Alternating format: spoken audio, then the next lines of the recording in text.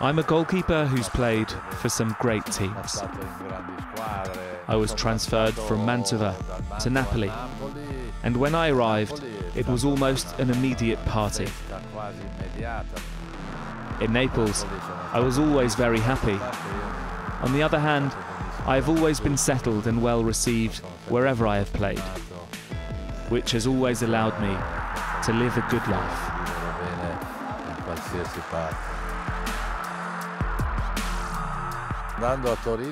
Moving to Turin, I did expect to win league titles, and thankfully that turned out to be the case. I would say it was a transfer that wasn't engineered, but the financial difficulties of Napoli at the time allowed me to move to Juventus. It really was an important signing for me, because they were a team of a certain stature, and it gave me huge satisfaction. I never had grand plans of playing there for 11 years. I never dreamt I'd play 11 consecutive seasons. In doing so, I set this record, which I'm very fond of, which is never missing a game in that time at Juventus.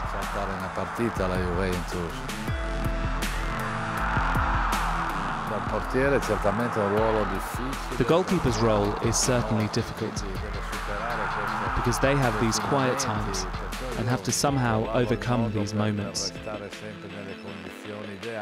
I found a way to always stay perfectly alert by following my team and producing a radio-style commentary in my head, so that I was always ready to make a save when needed.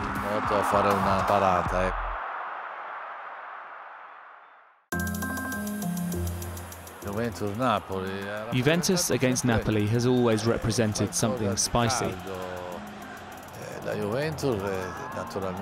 Juventus has naturally always been the team to beat for everyone.